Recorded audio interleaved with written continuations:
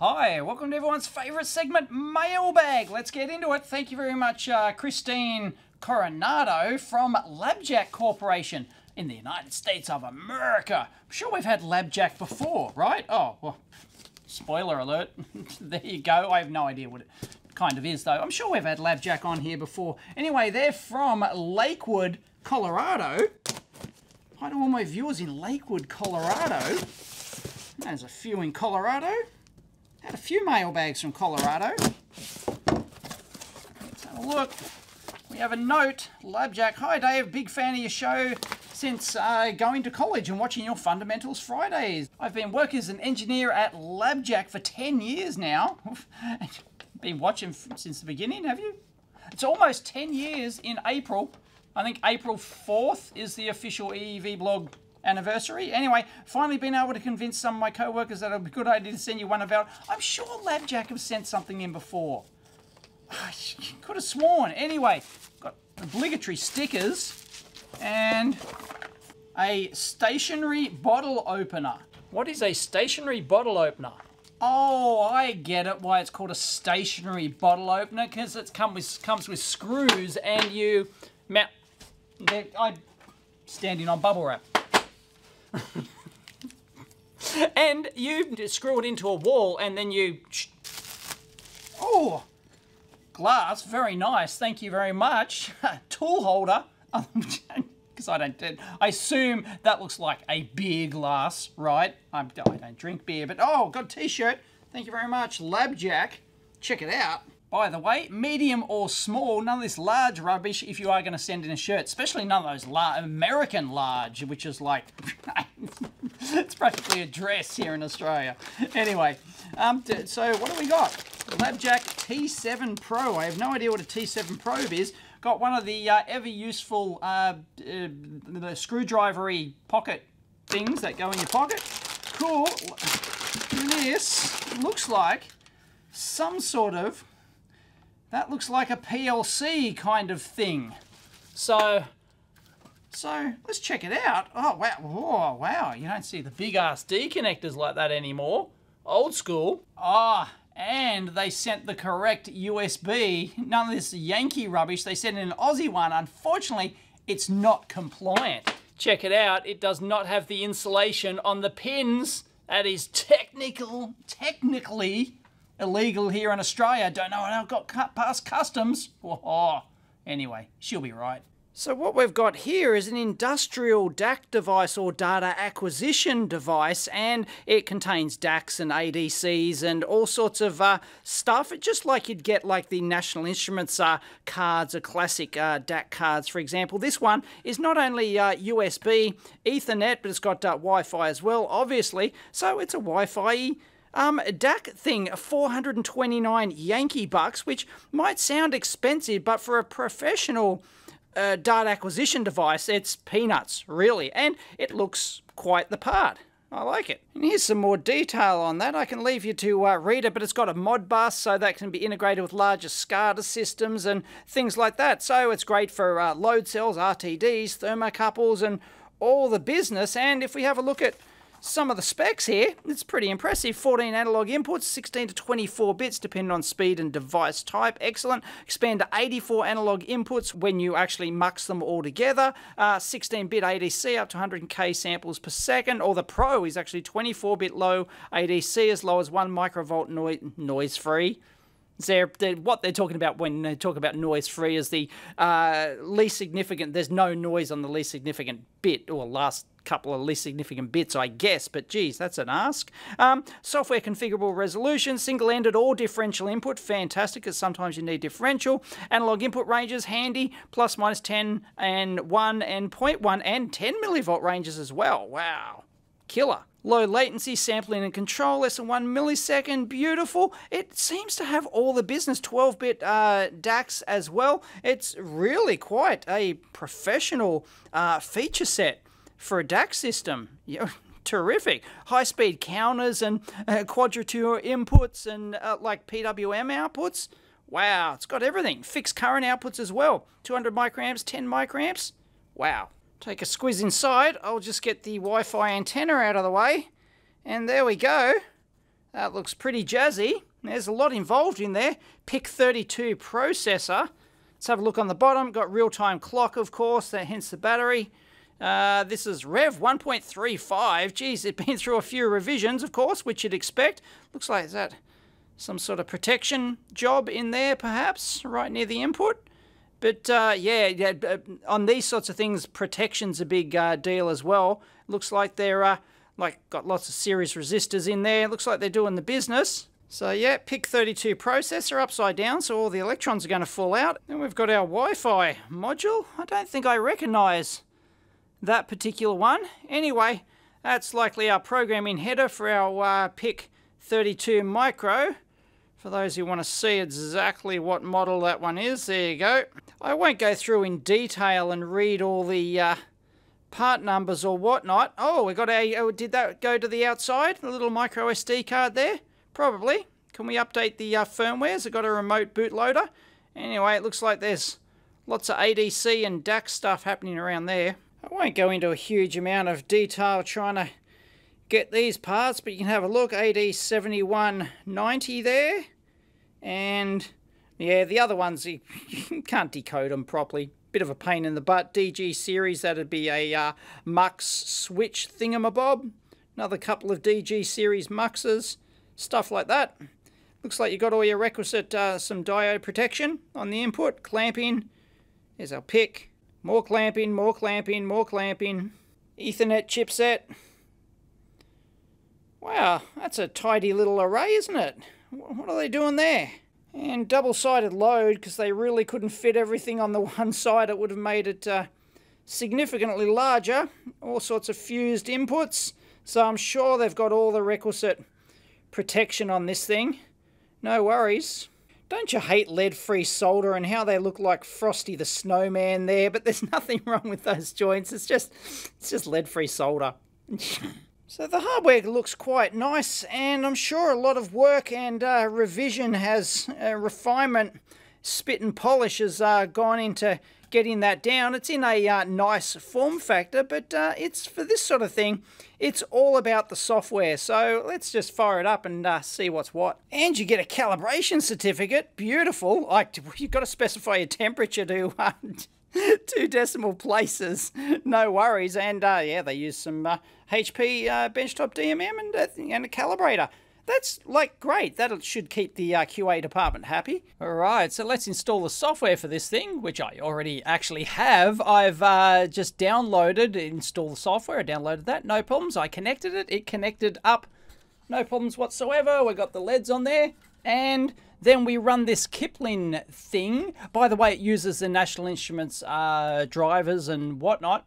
And then we run this Kipling thing, and there we go. Scan, USB, Ethernet, Wi-Fi. I'm not going to bother hooking up to Wi-Fi at the moment. I'm sure it works, but there we go. It found it. Just bam, straight off the bat. So let's go run the application software. And there's a log and there's a stream.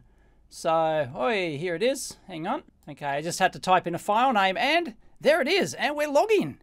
Wow, look at that. There was initial amplitude. Right, so they're right down at, we must be in bipolar mode because it, and number of channels, can we just go up? We can just increase our number of channels. Yep. Terrific. Why are we choosing 4? There we go. I can just turn them off and on. That's great. I've got no signals fed in at the moment, so, you know, I have no doubt it works. Sampling interval. So can you go down to like 1 millisecond or something like that? Yep, number of iterations. There it goes. Fantic graph history, change working directory, all that sort of stuff. Where you can write to file. You can just go, can we just, yep. Because I put in a file name before, it asks you that when you load up. And sure it's, is that, I guess it's automatically saving that, is it? Huh. And anyway, most of those analog inputs would be on the D connectors, of course. I haven't looked at the pin outs or anything like that. You've got your other stuff here, like your current outputs and things like that. So anyway, can we like zoom in? How do we zoom in? We can't zoom in. This is very, see. Yeah, this is like, it's written in LabVIEW or whatever, or Lab Windows CVI. I used to write in Lab Windows CVI. I've done lots of automation lots of production test system automation in Lab Windows CVI, and it's like it's giving you the screen like just the big window pane. That's a bit, come on, we need to fix that. I'm sure there's a way to fix that. That's a bit amateur hour. So yeah, this is all standard like LabVIEW type windows and graphs, but we can't seem to resize that, and I can't zoom or pan or do. Oh, here we go. Okay, right click and auto scale X, auto scale Y. It's not really auto scaling, is it?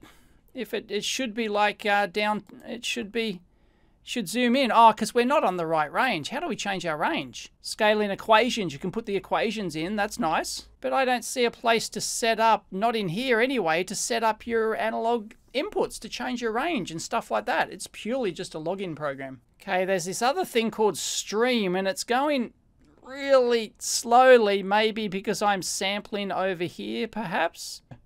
Once a second or something like that, it'll come good. No, see, it's really jerky. I can't have both of these running at the same time. Wow, that's a bit clunky. I can't even, oh, I've got to, see, you can't even shut down the window. You've got to use the exit over here. This is like real old school LabVIEW stuff. And you can start stream. So I'm not sure what the difference between log and stream is. It's popped up, yes, this program worked correctly, I guess. Scan log, scan reads, millisecond per loop, scan reads. So it's streaming to a file. So I don't quite understand. I'd have to RTFM. Sorry, this is not going to be an in-depth review. I just want to see that it talks and it's sampling stuff. And it's just floating, which is what you'd expect. Start stream. There we go. So it's doing that, but it's not. Oh, okay. That's why our auto scale didn't work before, because we had the... I still can't manually change the axes down here. That's a bit disappointing. And I can't like just do basic stuff like zoom in.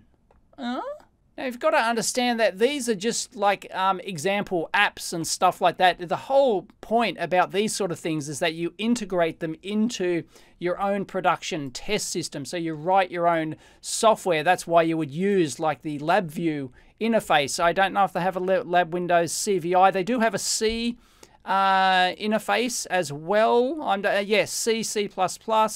And it's not native LabVIEW support. You've got to use their library, so the LJM library there, but who cares, right? That's what you would expect, because it's not National Instruments approved hardware. Like, you don't use the supplied software, so it's just examples. Not sure if they supply the source code for the supplied examples or not. It's, you know, the hardware is professional, and I'm sure the drivers work just fine, and I'm sure they'd provide professional level support as well if you get into trouble actually you know, trying to implement this in your own test system. I have no doubt about it. So the dashboard, well, let's go back to Kipling. I think that's where we set it up. Here we go. There we go. We're in like Flynn and device info. Here we go. This is, so this Kipling side, isn't this nice? Oh, and they've got the direct links to all the example code for C, C++, LabVIEW, Python, DAC Factory, Java, .NET, Node.js, and more.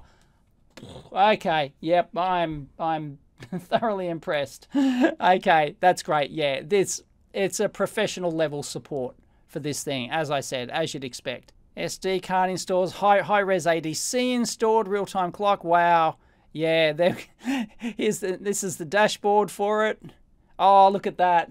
It's got the pinouts and everything, and you can just select, very nice. Yep, that's absolutely terrific. DB30, like nobody uses DB37s anymore. That's hilarious. And DB15s. It's great. Old school stuff. And the analog inputs you can configure. There you go. Here's where you can configure your ranges, and I'm sure that flows through to the other software and stuff like that. Register matrix. Whoa. Wow. Wow. This is, oh. Wow. Okay, this is incredibly powerful. Wow. Filter by tags. Analog input. If you want just the UART stuff, there it is. You can define all the UART registers settings. Lua script debugger. I'm not into Lua, but yeah, okay. Power up defaults, device updater, DAC outputs. Well, we've only got the two 12-bit DAC. Anyway, I'm thoroughly impressed. That is Anyway, that's enough for a mailbag. Thank you very much, LabJack, for sending it in. Might be able to use that on like automation test projects. Shame it doesn't have the like motor driver, like a couple of motor driver channels in it. That would have been it's a data acquisition system. It's asking too much. But like I just needed something like this. Would have been perfect for getting the toggle bot back up and running, because we've got a new version of the meter with, when you just want to test the switches again, the 121 GW meter. And yeah, if it had just a couple of motor driver channels, we could have used this for the toggle bot. Would have been fantastic. But yeah, I am pretty impressed by this so far. But the supplied applications, typical, they leave a bit to be desired. They're just like slapped together LabVIEW stuff. But as I said, you're generally not going to be using those. You're going to integrate this into a production test system, and for that, it looks like a winner for your $430 or whatever it was. That's pretty good. Thanks, LabJack. That's awesome. Hi to all my viewers in Italy. This one comes from Balena Limited, or whatever. It's got Balena Fin on there. I don't know. Let's go. Let's go. Shipping label here. Cool looking large demo-y board. Sort of, yeah, it's a Raspberry Pi type board. We have a note. Hi Dave. Please find enclosed an early production unit of our carrier board for the Raspberry Pi compute module. We found a lot of people are looking to deploy Raspberry Pi in commercial and industrial environments at scale, and so we've worked hard to create a board which solves the issues faced. Because you might ask, why not just use a Raspberry Pi instead of putting a Raspberry Pi compute module onto a board, which then becomes a Raspberry Pi board? This is the reason why. Wider power ranges, wider temperature ranges, more robust physical connectors, power over Ethernet, etc., while still running all the software that the Pi does. We added some stuff too, namely a coprocessor. What sort of coprocessor would they have on it? And does the Raspberry Pi ecosystem support a coprocessor? Like software ecosystem support a coprocessor? I have no idea. Real-time clock? Yeah, the Raspberry Pi doesn't have a real-time clock, does it? And a mini PCI slot and dual camera support, because if you want to do like stereo vision stuff, the regular Raspberry Pi only supports one. So cool. Let's take a look. Thank you very much. Chris Crocker White, hyphenated last name. Ooh, I'll go to the other bench.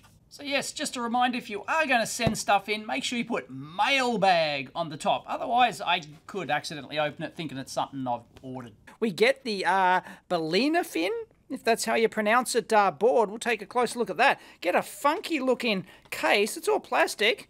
I like how that's got a rubber baby buggy bumper on there. That's your DC input jack. And looks like that just splits apart. And that's just a plastic case. Does have a vent hole there, but like there's no fan or anything like that to keep it going. Not sure of the power dissipation of this. So you can probably whack a heatsink on that, maybe. And if you, well, I don't know. Is there enough room at the bottom? Yeah, there probably is enough room at the bottom to actually have the heatsink on there, I suspect. And you get a plug pack with all the requisite adapters. It's just one of those things that plugs on. Let's take a close look at the board. So it's got the Raspberry Pi hat on it, of course. Nicely color-coded. Look at that. Not sure how they've actually done that, but that's pretty neat. I like it. A surface mount fuse over here. Very nice. Got another one over here. Look at the DC input. You can power it from a DC jack or a Phoenix type connector, Molex type connector, and look, massive diode protection here.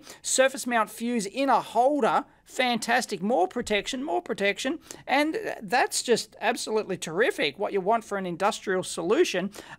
Expansion, I'm not sure what type of expansion header that is. And it's got the requisite Ethernet to USB. Probably would have been nicer to have more USBs on there. Like two's, you know, a bit limiting. Doesn't seem to have power over Ethernet. Let me check that. No, sure enough, you've got to put on the power over Ethernet hat. So you've got to actually, yeah, like waste a hat to get power over Ethernet functionality. Oh, would have been really nice if that was built in. Anyway, like not everyone's going to use it, so it does waste space and cost and all the rest of it. But still, that would have been nice.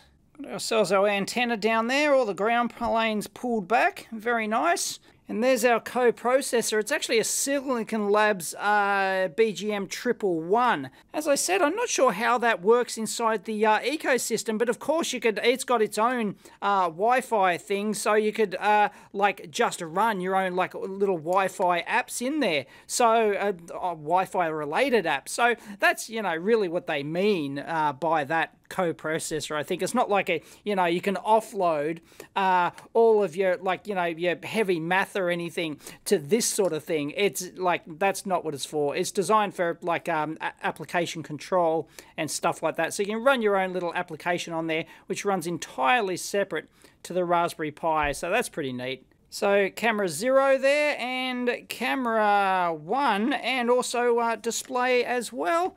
And of course, as you'd expect, HDMI and a mini PCI Express slot. That's very nice. So you can put some nice storage solutions on there or whatnot. And that's where we plug in our Raspberry Pi. Let's whack that in there. Made in the old Dart. Fantastic. So we're in like Flynn. Let's power it up. So I power it from the DC jack, 6 to 30 volts input. That's a nice range. I like it. We get a 12 volt 1.5 amp pack with it. Houston, we have a problem. First hurdle is I just pulled a configured micro SD card out of another Raspberry Pi, random one I had lying around, and went to plug it in, and it doesn't go in because that's a nano SIM connector and there is nowhere else to plug it in. Wah, wah, wah, wah. But then I realized it does have a built-in eMMC memory. There's the SanDisk chip down in there. But still, I reckon that's a huge oversight not to have. I'm not sure why they deliberately decided not to have a micro SD card that's like you can just whip it out of or compatible with any other Raspberry Pi. They've added everything, including the kitchen sink, except micro SD card. What? Well, I'll tell you what, for the 199 Yankee bucks that this thing costs, by the way, it's a complete kit. It does come with the Raspberry Pi compute module, the case, and everything else. So, yeah, it'd want to come already pre-configured and fired up. Let's hope so.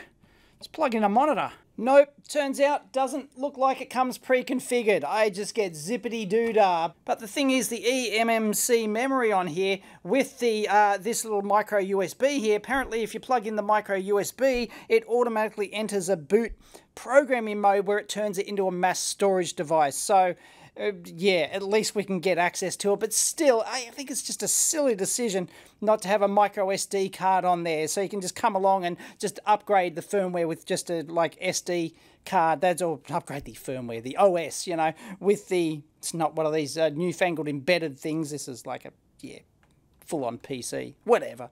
Anyway, I think that's a big oversight. It's nice to have the eMMC memory on there. Don't get me wrong, that's nice, but yeah, micro SD card, please. All right, so I'm going to plug this up.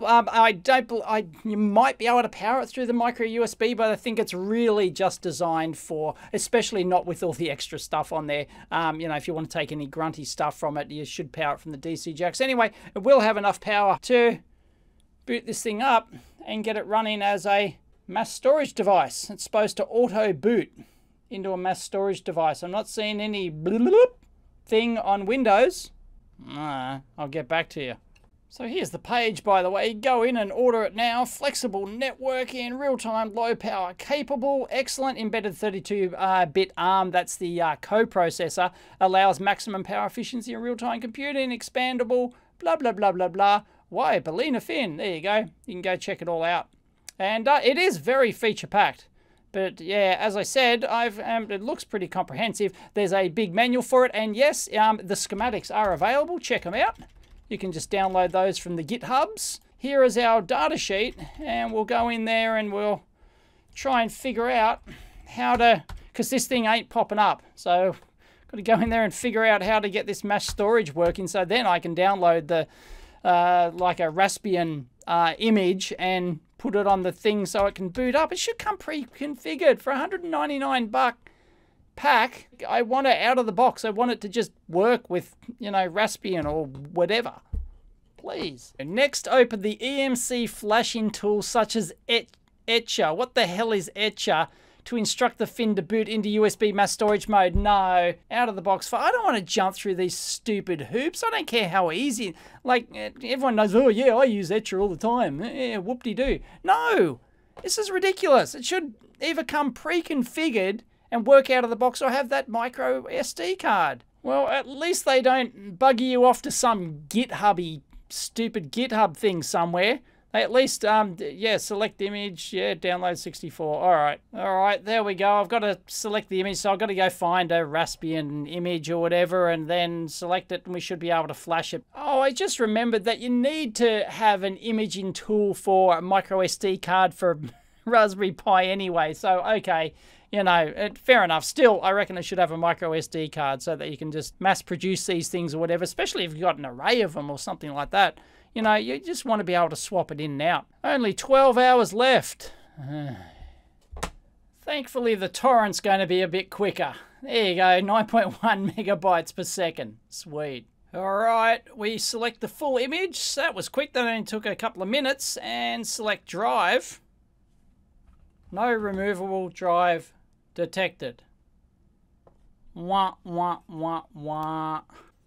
Well, sorry, I'd love to show you this working, but I can't get it to work. I'm following the instructions. It's like not rocket science. It's like plug it in. It says that and instruct the fin to boot into USB mass storage mode. I don't know how to do that. I just load the program and I run the Etcher program and it doesn't give me like any option to enable it into boot mode. I thought it like did it automatically. It's just I'm trying different USB ports and I simply cannot get this damn thing to boot into a drive. So that's actually running sweet now, and apparently there's like a Balena OS. There's an operating system using Docker containers.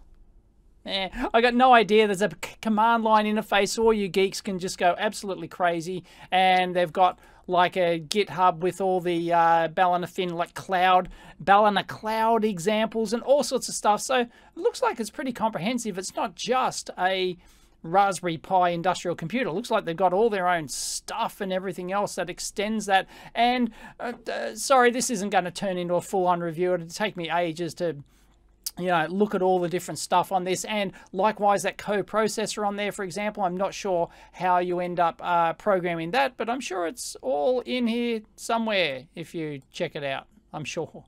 Anyway, it's very comprehensive. They've actually put a lot of effort into this, and it seems very comprehensive, so it's just a bit pricey, unfortunately. It's like the one we've got here is I think it's the developer kit, 199 US bucks. So it's not particularly cheap, but it does seem very comprehensive. You just want the basic board with the 8 gig eMMC memory, 129 Yankee bucks. Anyway, it does seem very cool, and you can get in early. One of the first 100 developer kits now. So it seems quite comprehensive. The only thing missing, I think, is integrated power over Ethernet actually embedded on the board. But if you don't need it, then as I said, it just wastes board space and everything else. But with the wide range DC power input and stuff like that, and I think it's missing micro SD card too, because if it had a micro SD card, I would have just avoided all that hassle I had. That probably was the fault of Windows or whatever, driver problems or whatever, trying to get that eMMC thing running. Anyway, it looks like a very useful industrial Raspberry Pi compute module type thing to add lots more bells and whistles, like if you're doing dual camera support and doing all sorts of other things with that coprocessor as well. That's really good for like low power stuff. You can just have it like background running in the that low power applications processor, just running in the background, handling like just a couple of inputs and doing stuff like that. And then it could maybe wake up and power up the main Raspberry Pi compute module to do the more heavy duty grunty stuff. So it could be very, very flexible, this thing. It's pretty groovy. So check it out. Links down below. Thank you very much, Tom Ballard from Pittsworth in Queensland. Bloody Queenslander. They'll know what I'm talking about. Anyway, let's have a look. Oh, it's a... Hi, Dave. It's a tail light. It's a tail light. Thought this might be interesting to some. It is a tail prime mover tail light assembly which has failed intermittent problems. White wire is earth, 9 to 32 volts. Wow, 32 volts, really? They have, like, I thought they had 24 volt. Didn't know they had 32 volt. Anyway, brown is tail lights, left and dial. Interesting to know how and why. Seems like a hell of a replacement for 3 incandescent bulbs. Why would it be, like, it's not even a LED one.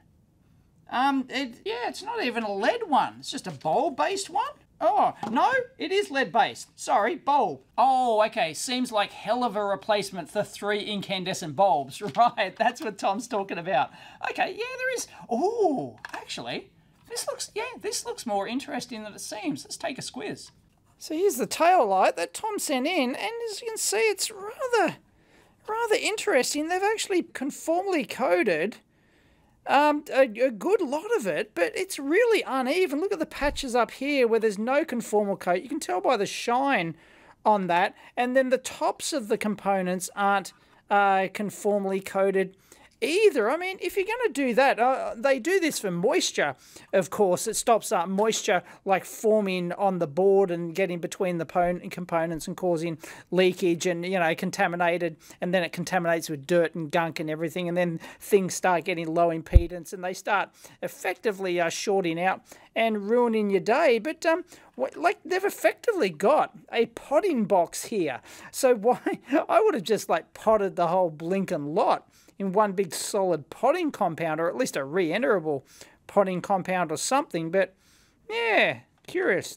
Let me get this outer plastic bit off. And you can see the LEDs down there. They're interesting little 4-terminal jobbies. It's curious how they've got these lenses, like, really, usually you'd have them like right on top, but you can see that they're actually domed underneath to sort of focus and then sort of disperse that on the top, or whatever, you know, the optical mechanism air. So I think we've got the convex on the bottom and then just flat on the top.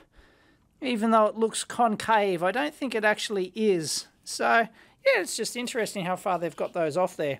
But if you look down in there, you can see how it actually magnifies that. So it makes it look like a larger individual dot. All right, so let's hook the red wire up, and the white, 12 volts, which is supposed to be the brake lights. So, oh, geez, that's pretty... Oh, was it? Hang on. Whoa, look at that. It's climbing. And like a couple came on first. Why is it like climbing like that? Wow. That's weird. Like, you would think that it would just like come on. Yeah, I think that's one sick puppy. Oh, it's still climbing. This is nuts. Is it just going to eventually like burn out or something? Or is that normal? I don't like, does that like, no, because brake lights aren't, they're either on or off. Really, so I'm not sure what the deal is there. That's very strange. Oh, there we go. There we go. Have we stopped? No, it's climbing. It's decided to climb again. What? That is bizarre. No, we're going back down. We're going down. Some magic smoke escaping from something. Can't smell anything. And they're just going to switch off. You watch, will we get like those two that just had like the threshold that we saw before? What? Here we go. They're going dim, yep. Yeah, some are brighter than others. Whoa, way, look at that. Whoa, we're pulsing. Oh, wow. Yeah, it's one sick puppy. So let's try the brown wire. That lights up the red ones too, at near 0.5 amp. That seems fairly consistent. Let's try the green. Maybe that should light up. Yeah, lights up the other side. Got our yellow. And, well, okay. Try both. There we go. Got an amp total. And there's the back. We've just got some surface mount resistors on there. They're all just wave soldered on. No wuckers. Let's have a closer look at the circuitry, but there's nothing intelligent going on here. On this microcontroller rubbish. Okay, what we've got here is a 34063, absolutely classic. I've done a very early video on that. That's a just a switch-in controller, and there's the coil down there for that, and the driver transistor as well. So they're doing that externally, and we've got the two driver trannies over here, one for this side and one for the other side. That'd just be doing the constant current thing, and 555 timer for the win. Thank you very much. I don't know what that's doing. Maybe some sort of blinking capability, but I thought these taillights like use external bimetallic blinkers. That's what I thought. Anyway, I don't know anything about car or truck electrics or whatever. So yeah, I really don't know. It looks a bit, how you doing around here? Has someone had a hack at this? I don't know. Looks pretty ugly. Yeah, there's not much to it. It's just going to have a couple of constant current drives there. So why it's going funny, I don't know. And in a mailbag, I'm not going to go in and troubleshoot this. But that's interesting. I like how the look, they've used the big bulbous lens on the top there, which then mates up with another convex lens on the bottom of that, and then a flat thing on top. I don't think the optics are quite fascinating on that. Anyway, not sure what these are doing. Do they like little, they point inwards to some lens mechanism on the other sort of lens mechanism on the top? They just seem to light up as part of this. I think they're all the same array, aren't they? So, I don't know. Not sure what the deal is. Anyway, that's interesting. Thanks, Tom.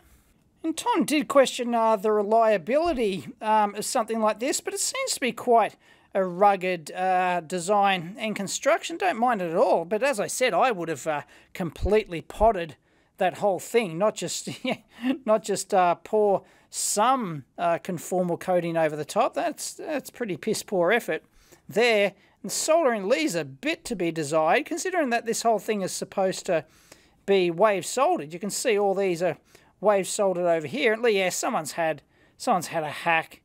I reckon someone's had a hack at this. Don't get postcards much these days. Delivering memories with that circuit. What's that going to do? Anyway, it's from the Chaos Computer Camp. Chaos Post. Awesome. So it doesn't actually say who it's from. It just says from the Chaos Computer Camp.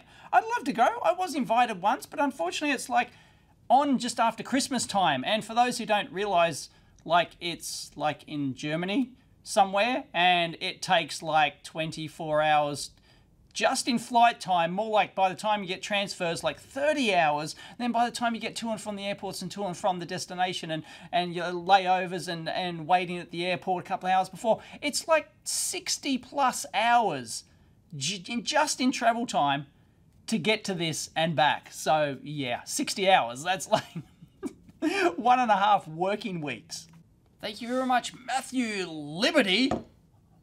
No, you don't salute liberty, do you, in the United States of America? Thank you very much. I actually know what this one is, and it is a Kickstarter. And I guess kind of disclaimer, I suppose, is that I'm actually designing not an identical product, but pretty close to it. So yeah, just a disclaimer there. I don't know why, but I guess, I don't know. Some people might think I'm prejudiced or something because I'm going to, don't ask when mine is going to be available. Just don't, okay? I don't know, so don't even ask. Anyway, it's a Kickstarter. Thank you very much. It is the Joulescope. Yes, it's a microcurrent-like thing, but a more advanced microcurrent, like a USB one, that can do, oh, doesn't that look nice? Oh, hang on. No, they don't screw it. No, it's just banana plugs, but it comes with different adapters. Anyway, Joulescope, it's a USB microcurrent type data logger type thing. It's got from memory, it's got a couple of 100 kilohertz bandwidth, and yeah, it allows you auto ranging and allows you to, yep, there's the different adaptery things and stuff like that. Anyway, yes, so I am working on a very similar thing. But anyway, let's take a look at it. It looks cool. Even got a Stanley Torx driver to go with it. Oh, beautiful. So we can open it up and replace the front panel. Cool. Is that a PCB? Is that a PCB front panel? Not sure. We'll find out. So here is the Joulescope by JetPerch. It's the JS110 Precision DC Energy Analyzer, Joulescope.com. As I said, it is a current Kickstarter which has raised, I think, about 115,000 Australian dollars of its 98,000 Australian dollar goal, something like that. I'm just working in Aussie bucks, sorry, that's what Kickstarter tells me. And it's basically a USB interface energy analyzer, so it measures current and voltage. Of course, you just feed in your power supply to your device under test, your product, and out, and it measures the voltage and current and can hence calculate power and basically samples that with up to it's got a 14-bit 2 meg sample per second isolated, because it's got to be isolated. You can't be connecting to your power into your USB ground over here. That'll ruin your day. It uses the same max 4239 op amp that I use in the microcurrent, of course. But yeah, it has that noise spike around 11 kilohertz. It actually varies quite a lot because it's actually a chopper amplifier, so it's got to chop at a particular frequency. Anyway, yeah, bandwidth is a couple of hundred kilohertz, I believe, for the 2 meg sample rate, and this is a beta unit. It's currently going for 500 Yankee bucks on Kickstarter, which is quite expensive for basically an ADC in a box, but it's the ADCs, like a 2 meg sample per second 14-bit converter is probably like a, you know, a $30, $40 chip on its own. You know, real expensive precision parts, no doubt, used in this, just like even the microcurrent, as simple as it is. Like, I've got resistors in the microcurrent that are like $2.50 US for one resistor. One shunt resistor, like, and that's in volume. So yeah, anyway, it's going to have a retail price of $7.99 Yankee bucks, which is, whew, you know, it's getting up there, but that's not hugely expensive for a commercial product, which this is obviously intended to be. And yeah, they start at $3.99, but they're actually sold out, so it's currently $4.99 on Kickstarter. 7 days left if you want to get in on it. Just check it out. Now, the issue with trying to measure product current consumption, let's say you have your little doodad new Internet of Things wankery gadget and you want to measure its current consumption, well, it likely has a sleep mode, which is, you know, down in the microamps or even lower, and then it, you know, wakes up periodically or some event or whatever, or it has like, and it might not only wake up and then draw milliamps, but then it might have a Wi-Fi thing which can then draw hundreds of milliamps or even amps. So the problem with the microcurrent and any measurement device is one of dynamic range, which means that, yeah, like you can't have just a single shunt resistor and then measure even microamps in the presence of amps and get any sort of resolution down at that microamp range. You need like a 32-bit ADC, which is just not possible. You know, it's ridiculous. So you've got to have ranging. And this one does auto ranging, which, as my new version of my eventually my new product I'm working on is going to have the same auto ranging. But auto ranging is not magic, because if the processor is in sleep mode, for example, you're going to get resolution. Let's say it, you know, draws a microamp or something. Oh, we're going to open. Oh, we've got Mylar on the side. We're being mooned. There we go. Oh, look at that. Isn't that nice? Ah. There's the isolation. That's pretty neat, isn't it? I like that. So I'll just leave it there while I discuss this for a minute. So if your product's consuming a microamp and you want to measure that, you know, reasonably accurately, you want to, like, you know, a couple of decimal places on that, probably, like, you know, what, 3.5-digit meter resolution or whatever on that, then, right, you've got to have a shunt resistor, like a 1K shunt resistor, for example, a 100 ohm shunt resistor, that then when you know, use some, like, times 10 or maybe even times 100 amplification, you can get decent resolution on that 1 microamps. But the problem is, let's say your shunt resistor is 1K, then when your microcontroller just suddenly wakes up from its sleep mode and wants to draw a couple of 100 milliamps, 100 milliamps through a 1K resistor, shunt resistor, to measure the current, that's 100 volts. Your power supply is only 3.3 volts. It doesn't have 100 volts to drop, so the voltage on your product drops to 0. Even if you use a 100 ohm resistor, not good enough. It's still going to drop 10 volts at that 100 milliamps. You know, a 1 ohm resistor is still going to drop 100 millivolts, 0.1. That may not make your product drop out, but then you can't get the resolution down at the lower currents. So you've got to use, well, you don't have to. Oh, there we go. Look at that. That's very neat. There we go. We've got a header on there, just a 0.1 inch header. That works where we considered this one for the new micro supply, actually. And I'm sure maybe I've done a video on it, not sure. Anyway, this sort of pin solution to go to a front panel. It's exactly what we're going to do on the new micro supply, but we actually went away from that in the end for various reasons. But there you go. That's a neat solution. I like that. And I haven't seen these before. Look, they got 2mm, they're 4mm banana jacks with like a shrouded, high voltage shrouded ones with a 2mm soldered pin on the back. That's really interesting. I don't think I've come across those. I rather like those, except that they're not binding posts, which is really annoying. I'd love to see binding posts on this product, and why you need the 4mm insulated plugs on that, I don't know. Much would have preferred binding posts, but hey, the good thing is that we can change the board, and we do actually have different boards. Like this one, for example, we can just plug it in, and bingo, you can measure your USB power consumption. Isn't that neat?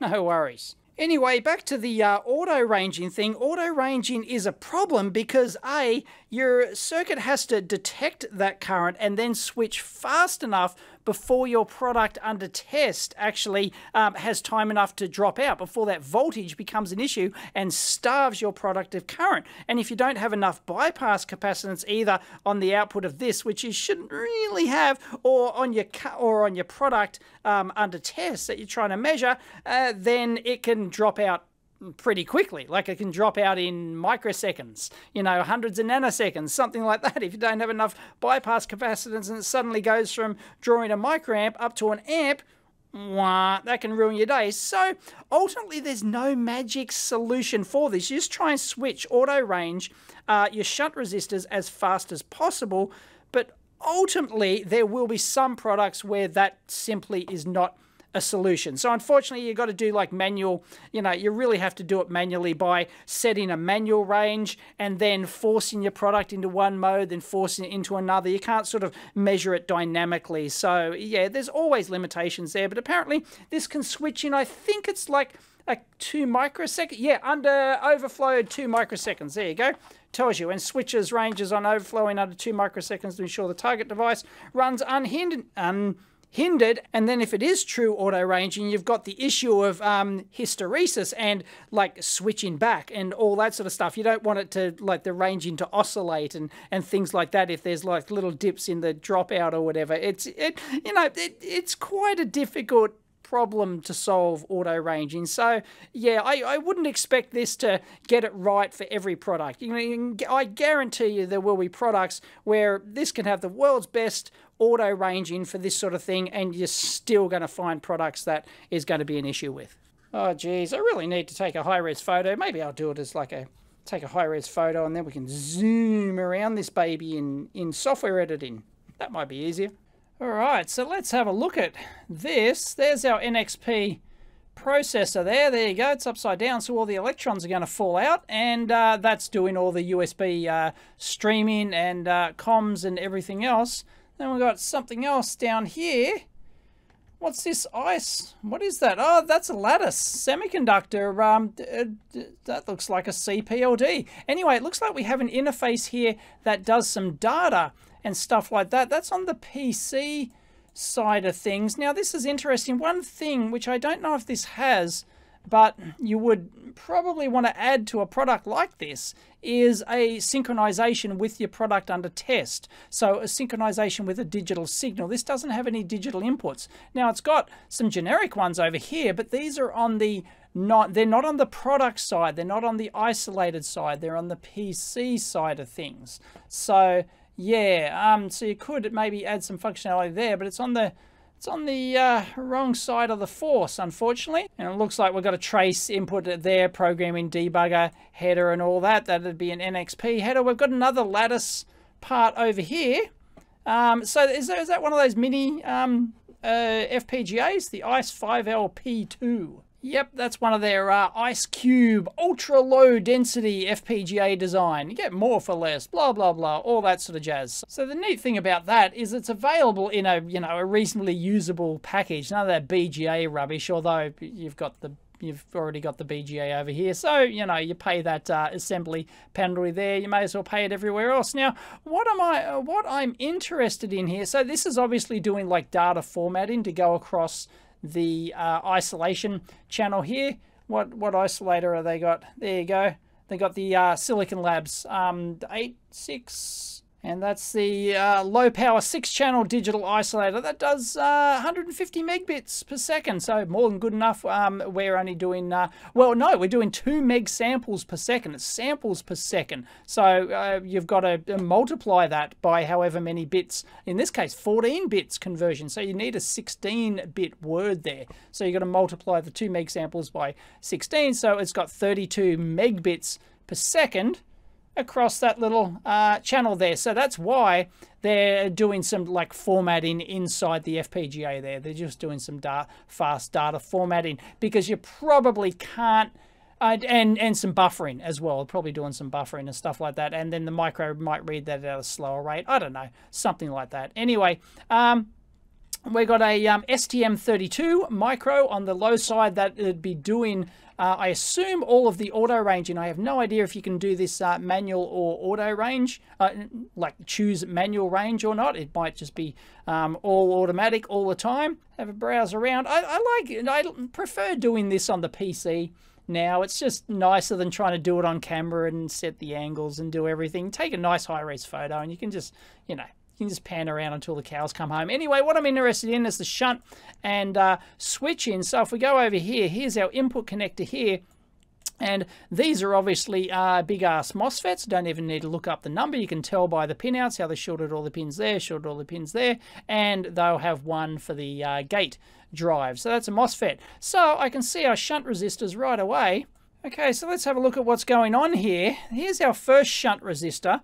And this looks like, I think, like, I thought that was 10 ohms, but I think that's actually 10 milliohms shunt resistor, and that's, this MOSFET here is the one that's actually shut. Why you'd need to shut that off? You wouldn't need, oh, sorry, no, it's going at the positive side. Okay, so that's enabled all the time. And then you've got the 100 milliohm, the 0.1 ohm shunt resistor here. That is not a 4-terminal jobby like I have on the microcurrent. Neither of these are 4-terminal jobbies, and I don't see any Kelvin connection coming off there. So they've got an unpopulated, maybe they thought they needed something not at 100 milliohms. The capacitor's going to do naff all there. That's why they left it off. But we do have, here's a 1 ohm shunt resistor up here, and these would be all like 0.1% jobs, something like that. Because there's 2 ways to do it. You can either build in the accuracy into the resistors, or you can calibrate it later. It's 6 of one, half dozen of the other. Depends where you want to spend your money. Do you want to spend your money calibrating the thing, or do you want to spend the money buying the good resistors so you don't have to calibrate the thing? Meh. And right, so they're tapping that off, and that's going to the max 4239 over here, or 4238. Yeah, they got the higher bandwidth, so the 4239 I think is the higher bandwidth one. And then that MOSFET there shorts out the 100 milliohm, where, yeah, it gets rid of, no, it gets rid of the top parts. So they're shorting out the top parts of them. So it shorts out by the top string, I mean. So yeah, that one there, because we're still in, you know, reasonably high current territory, so we need a grunty, 2 grunty MOSFETs there, and then we start getting to more little pissant MOSFETs here. Surprised they don't use all the same there actually, but they've actually used another 2 of one type, then another 2 of another type, and then we've got our other shunt resistors here. So this would be 1 ohm, they're obviously going up decade, so this would be 10 ohm, 100 ohms, and 1K shunt resistor. And then they've got another maximum amp up here. So it looks like, yeah, are they permanently measuring Looks like they're permanently measuring across the bottom shunt resistor. Anyway, I'm not going to analyze it till the cows come home. But yeah, that's exactly what I expected to see, except I expected to see maybe some 4-terminal, more expensive 4-terminal shunt resistors on there, and I don't see it, especially for the price. As I said, like, you know, you can pay $3-4 for a single, you know, good shunt resistor, 4-terminal shunt resistor, and they got lots of miscellaneous amps and stuff happening around here, so not sure what the deal is there. Lots of, you know, I'm not going to go in. This is just a mailbag. Jeez, I'm not going to go to town. What do we got here? And these are your comparators over here, because to do your auto ranging, you got to have the comparators to be able to set the thresholds where you want the auto ranging to happen at. So this is actually doing auto ranging in hardware, which I'm surprised it's not quicker than the 2 microseconds then in hardware. But you know, that was one of my questions. Is it doing this in is it doing auto ranging hardware or software? I don't see any reason to have the comparators there if you weren't doing it in hardware. Anyway, this design looks pretty jazzy. Looks like it can do the business. So obviously our ADC is in here somewhere. Where is it? You know, we're going to have a nice voltage reference, and there's going to be, where's the 14-bit ADC? Where's Wally? I reckon Wally's got to be one of these TI jobbies here. It's obviously like a serial output one. 2 megabits per second serial output. So anyway, that looks pretty good. And Matt's gone through lots of design iterations. It's been 2 years working on this. Lots of design iterations. Shows some like prototype development photos on the Kickstarter, which is really good. Yeah, very professional looking board. Very professional looking campaign. I'm going to power it in, see if we can get something. Won't be an extensive review. I just want to power it up and see what the software's like. Well, that was easy. Check it out. No drivers to install. I just plugged it in, downloaded the software, which is available for Linux and Mac as well as Windows, I think. And bingo, we've got the multimeter interface, and it works. There you go. It's updating. Of course, all these digits are bullshit. I think the specs for this are 1.5 nanoamps resolution. So the resolution, so basically everything, every digit after the decimal point there is useless. So 5 useless digits on the nanoamps. It's just, you know, come on. Anyway, we've got current, voltage, power, and energy over time, and we can reset our energy. It's just accumulating there, as you'd expect. 56 picojoules. There you go. Why has it got an accumulate thing? It's already accumulating. Not sure there. Anyway, our device, wonder if we can have more than one. And we're multimeter default. So let's go into oscilloscope default. And woot. Look at that. Wow, that's fast update, isn't it?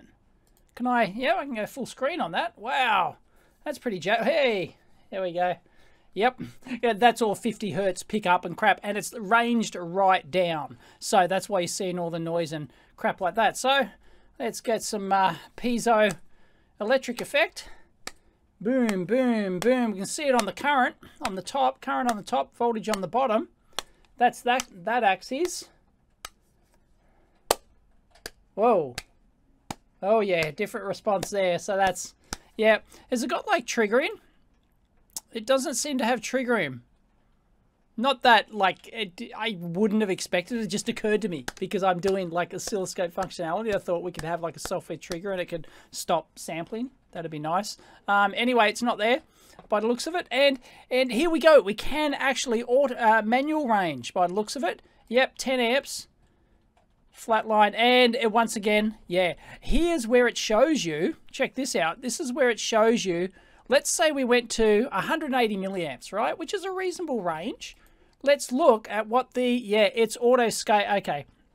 So it's, if it went higher, it's just auto scaling the graph. It's auto scaling the y-axis. So it's not like it's going to 180 milliamps. It's, look, 800 microamps. There it is. So the noise is like, we've got like 200 microvolts of noise down there. So imagine if your product was in sleep mode, drawing, you know, if it was drawing 200 microamps, that's a ridiculously high sleep mode. You know, it might be in the order of 20 microamps, you know, like, you know, tens of microamps tops. You can't measure it in 180 milliamp mode, right, with a 14-bit converter. You can't do it.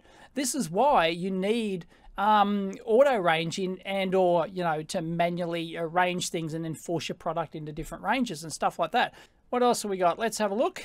What is that? Automatically. Ah, right. So we can change the auto range. There we go. We can change the... Oh. What have I done there? Why are they separating like that? What? Oh, that's the... Oh, that's our time base. Okay, I'm using the mouse, the scroll wheel. I'm using the scroll wheel. There you go. That's got to be, surely. No? What's... Yeah, there we go. Oh, sorry. Yeah, the x-axis there. It doesn't... It's not labelled. I don't see the x-axis. Oh, okay, we've got our nice cursory things. I don't see the x-axis being labelled there. It's like 8.4 watt. Like, right? I don't get it. What's going on there? 14 seconds. Yeah, that's okay. So we're now in seconds because it'll take, should take, you know, 14 seconds to get most of the way across the screen. 15 seconds there. Why does that not display it? That seems silly. Anyway, we've got voltage ranges 5 volts or 15 volts. So, you know, if you're using a 3.3 volt thing, then you'd use your 5 volt range just to get extra resolution. But voltage is not the thing here. Like, it doesn't matter. You could use an 8-bit converter for the voltage and, like, meh, who cares? Or, you know, 10-bit or something like that if you want to gild the lily. There's no need for, like, a 14-bit converter for the voltage, for example. So... because you don't care. Current's what the thing you want to measure over the massive dynamic range, over like the 8 different ranges that we have here. How many ranges? 2, 4, 6, 8, 7. Well, we can turn off the current. Not sure why you'd want to turn it off, but okay, fair enough. And we turn it off, and it's just giving us still our noise. So yeah, 18 microamp range. Hang on, I've changed ranges. I've changed ranges and we're getting, I've gone down to the 18 microamp range and we're still getting noise like that. I still don't know why that's coming together like that. What's going on here? And of course we can just instantly stop it. Oh, no, how do we start again? Record button? No. What's a Joulescope data? Uses its own data format. Can you like export and stuff like that? I don't see export. I'd want to export my data to XLS. Jeez. Device. Joulescope. Currents raw. Okay, that took time to come back. Why did that come back after all that time? Okay, we can save it, but yeah. And that's what's in the Joulescope file format, so it's certainly not XLS. Doesn't look like, yeah, doesn't look like you can save your data. And then if we stop it, we can't select data. Oh, yes, we can. Can we select? Oh, that's zoom in. Okay, there we go. Not sure why it's having the different colors. That's as close as we can zoom. It won't let us zoom in any more than that. Okay, but we can't export the raw data. That's not good. Anyway, look. Oh, look. Look, we can jump to voltage current multi-display. That's kind of cool. Current voltage, okay. And then we can have power graphs. That's pretty flexible. I like that. Single value display. Okay, neat. Developer. Ooh, we can get all the developer stuff. iframes, M-frames, example. I just noticed it took actually a long time, like tens of seconds before I pressed the play button here, before it actually popped up. Anyway, the developer edition actually comes with these little demo board. We've got a little processor there and a little power supply that you power from a micro USB, and this allows you just to demonstrate this. So look, we're getting 3.3 volts, so obviously, and it's drawing, you know, near odd 20 microamps there. So let's bugger off out of the multimeter and have a look at our current there. Where's our... Oh, sorry. We're let's auto range our current, shall we? 5 volt range. See, 3.3. I don't like that. It just shows you. It zooms in the noise there. It's kind of silly. Let me see if I can get something from here because I'm not getting anything on the amps. Okay. For some reason, it's not Oh, there we go. Yeah, I think the software's a little bit buggy. There's something going on there. Anyway, yeah. Let's. Oh, why does it? Once again, it adds those. That must be like. Is that a peak function or something? What's going on there? I have to RTFM on that one. Wow. Okay. Yeah, the auto range is just. It's all over the shop. It'd be nice to have like a trigger and then you could capture an event, but it looks like you might have to manually do it because I don't see any other ability here to do that, so that's a bit of a shame. Okay, press the Arduino reset button apparently, and it will... I'm pressing the Arduino oh, yeah, it's flashing. It's flashing, but I don't see any other action going on there. So, there we go. Hey, there we go. There we go. This is the one used in their example. Yep. Okay, there we go. So at a slow time base. So we'll just, yeah, there it is. So current milliamps. So this is not right. So it's auto ranging back to the microamps there. And if we push the Arduino reset button, it's going to take some time. Is it flashing? It's not flashing yet. Here we go. One flash. No. No. Yep, there it goes. There it goes. So just, you know, it works. Yeah, it does the job, but like the software, it's maybe there's a few little quirks in it. It's not as full featured as I like, but it's open source. The software is all open source, and the hardware is not open source, but the software and the files for the front panels and stuff and things like that are, though. So yeah, it can kind of do the business. So needs some spit and polish, but this is a complicated product. There's a lot to do in the software if you really want to make it polished. But there you go. That's the Joulescope, and it kind of works as advertised. Once again, this is not a large dynamic range here. This is like milliamps.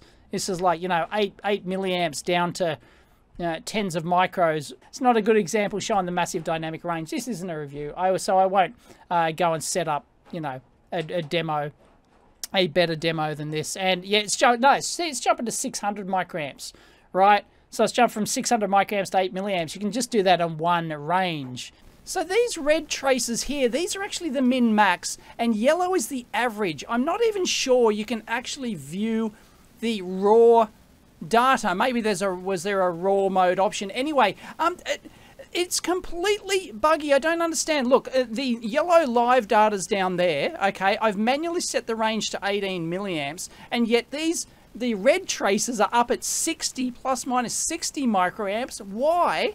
This is absolute insanity. I don't even know why if you can turn that off or not. And so I'm fixed range now. I'm fixed range, and I don't see how you can fix the axes either, right? So we've captured our data, but look, the min-max, like, stop. Like, look at the maximum there, right? I'm on the 18 milliamp range. Noise is not going to be, like, I can't see the noise actually being like that, and if it is, that much, like say from 3.4 milliamps up to 3.8 milliamps. If your noise is actually that high, why can't we see it in a live view? And I just don't believe it, because like look at all these peaks up here like this, like, and then it's showing the average. I just don't like the way this thing the software operates. That's just wrong. That is wrong. So, and then, okay, there might be that much noise there, but we can't see the live data, so I'm not sure how that works, right? There's no option to say average, is there? Device waveform. Grid X, show me. Okay, so we can disable our min-max. Trace width. Okay, so we can get rid of our min-max. That's better. Okay, that's less confusing. And is it doing like a rolling average? Oh, there we go. There we get our spikes. That's better. Now the confusing min-max crap that doesn't work, and you can't... It looks like, I don't think you can scale your axes. Can you... Like, I can't... There's nothing I can do to do that. But, yeah, anyway, I don't know. It's weird and buggy. Don't get it. But it kind of works. There you go. Like it's doing what you kind of expect, but I don't know. Averaging, I want the real data. And check this out. There is certainly a delay in, I've got the live update current here, okay? So it's 0.7 microamps, this little Arduino's drawing in live mode. I've fixed, let's fix the current range to 18 milliamps. Okay, look, actually, let's go to 10 amps. Yeah, there we go. You can see the resolution change. Why you get all those digits? It's just silly. Anyway, 2 amps, like it should, yeah, it gets better and better. Okay, 180 milliamps, there you go. And so 18 milliamp range, okay? So watch the current there and then the waveform, okay? So it jumps up 3 milliamps, but we get nothing on the display, and then it comes in. And then it jumps up and comes in, and whoop. So there's yeah, you're not getting your live data on your oscilloscope screen. I think that's pretty silly. This thing does actually work, and it's, yeah, out of the box, and the hardware looks quite decent, and the software needs some spit and polish, but it's open source, and you can do whatever. It's missing a few features, but it's really quite expensive, especially if you don't get the Kickstarter, and it's $7.99 retail when it comes out. So, yeah. Anyway, I'll link to it down below. Joulescope. Oh, wow. Not sure if you can hear that, but it's hailing outside. There's hail.